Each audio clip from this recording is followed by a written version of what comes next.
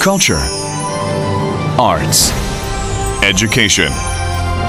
There is just one way to bring the world together. That way can only be through arts education, which promotes artistic talent and creativity for a new world.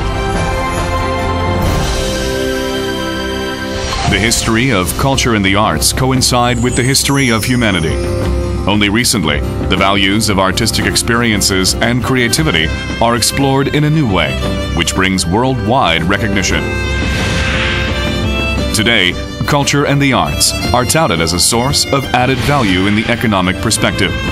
However, they are the most talked about the key to sustainable development. Artists actively try to convince students and the general public to participate in arts education. This allows them to know more about culture and the arts, to know the importance of spiritual value, and to know sharing can make us affluent. In a society made by individuals who live a cultural and artistic life, they will naturally accept or tolerate differences between each other and try to respect and keep the ideals of coexistence and sustainability.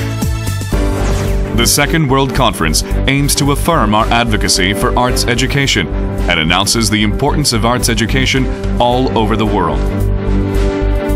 Convened at the initiative of UNESCO that connect with its 193 member states and in close partnership with the Korean government, the Second World Conference will take place in May of 2010 from the 25th to the 28th in Seoul, Korea.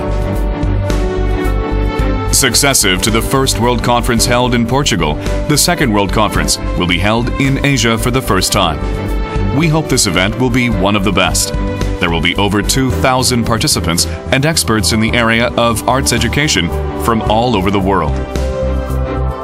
This conference aims to report regional survey results on its implementation status and establish a solid framework for further actions in developing core competencies. The program will comprise a 4-day series of plenary sessions, 26 parallel workshops, and special sessions like NGO forums, as well as various cultural experiences. In parallel workshops, the way to achieve specific methods for a practical plan of the roadmap and diffusion to social cultural value will be discussed. In particular, a plan will be dealt with together on how we can share and communicate pop culture, the media, environment, and information.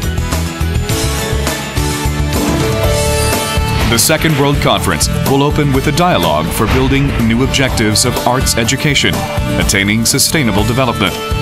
These practical goals for the future of the world are our main concern.